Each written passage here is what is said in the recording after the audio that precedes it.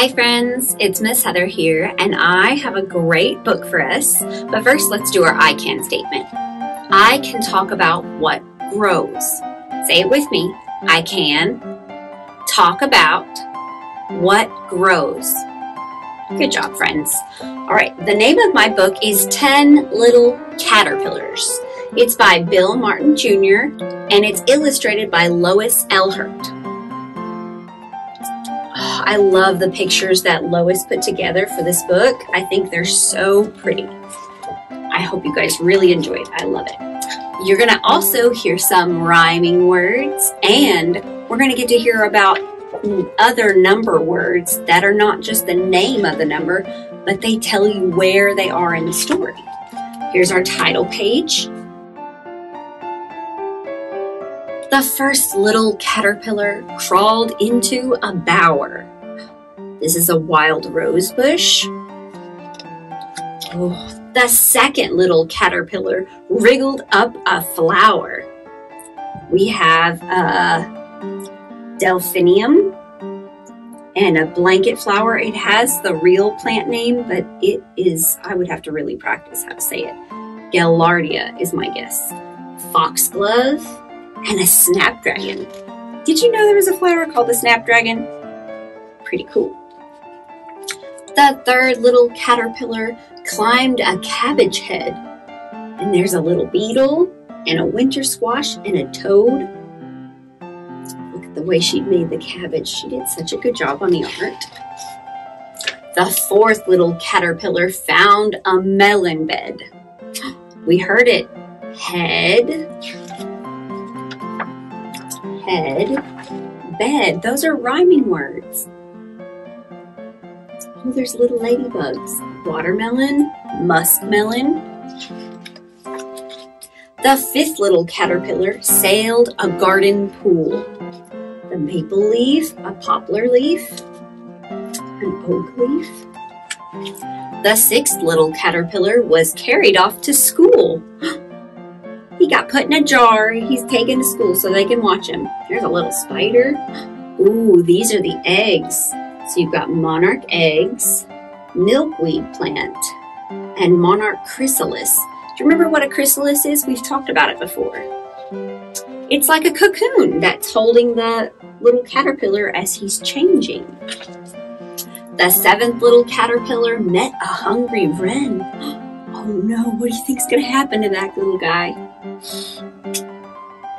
Oh, there's a dragonfly, a thistle plant, and a little grasshopper. The eighth little caterpillar was frightened by a hen. He's on the winter squash. The ninth little caterpillar fell into the sea. Oh my goodness. That's a big sea bass fish. The 10th little caterpillar scaled an apple tree. So we've got the leaves, the apples, and the tree branch. Those are all parts of a tree. And hung there patiently. Tiger swallowtail chrysalis. And look, there's a cardinal, a little red cardinal. Until, by and by, the 10th little caterpillar got a bee and an apple blossom. So it must be spring now. Same little tree, but look what's happened. It looks like the end of fall where the leaves are changing colors. And he's right there in the little chrysalis. And now it looks like springtime and there's new flowers and new leaves. Let's see what happens. The 10th little caterpillar became a butterfly. Wow. That's cool. I love this book because it also has lots of information in it. The first little caterpillar, number 1, see that's that word, those number words I was talking about. These are the special number words.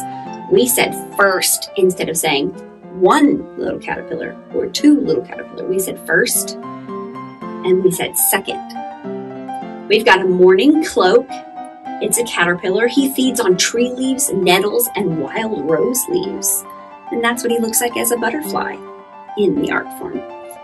The second little caterpillar, number 2, buckeye caterpillar. He feeds on a variety of leaves, including the snapdragon leaves. And that's what he looks like as a butterfly.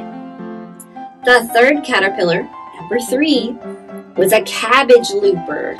He devours leaves and likes garden crops.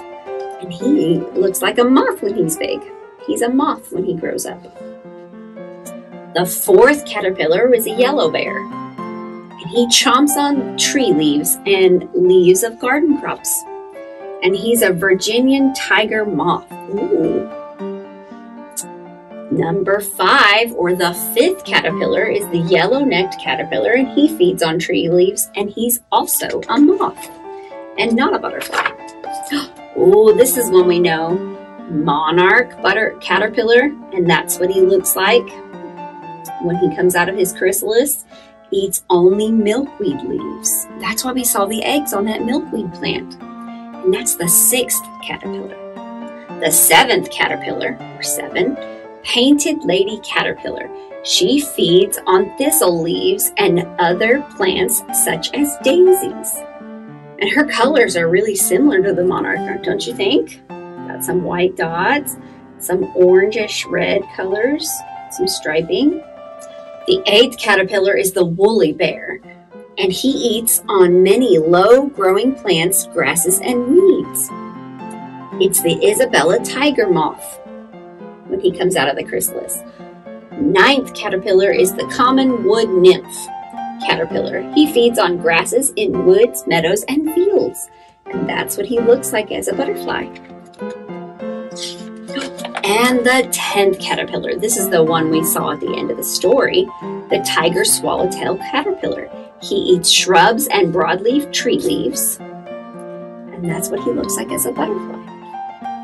Wasn't that such a good story? I really liked that one. And we talked about all kinds of different things that grow, didn't we? Leaves, plants, the caterpillars, and they change it into butterflies. Those are all living things that grow. Good job, friends. I'll see you next time. Bye.